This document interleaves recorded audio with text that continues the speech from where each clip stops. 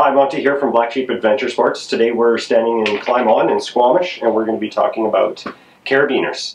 Understand the different components of the carabiner, what they're called, and the loading characteristics.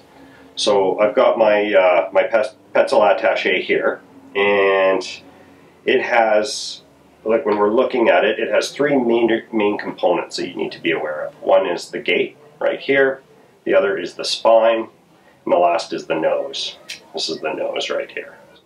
But purchasing a carabiner, you always want to look at the spine here, and you'll see on it what the load ratings are for it. And carabiners have different strengths depending on how you load them.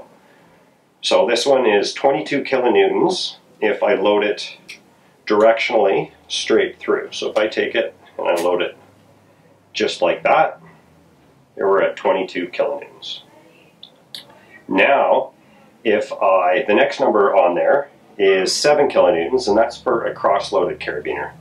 So when you cross-load a carabiner, basically what that means is you're pulling against the gate and the spine. No carabiners are designed to be loaded like this. So there, that's a cross-loaded carabiner. They're designed to be hard to cross-load. Unfortunately, with certain blade devices and in certain applications, you will find that they do cross-load. So there we are. So we've gone from 22 kilonewtons to 7 kilonewtons in that configuration. The last one I'm going to show you here is if I've taken this carabiner and I've made it such that the gate can't close.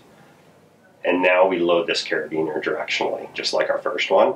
Now it's good for 6 kilonewtons, much less than the original 22. You'll find that a lot of the different carabiners all have different load ratings. The only one that stays the same is the directional force like this when it's not open, is 22 or greater. And that's it. Come back next time, we're going to be talking about different types of carabiners.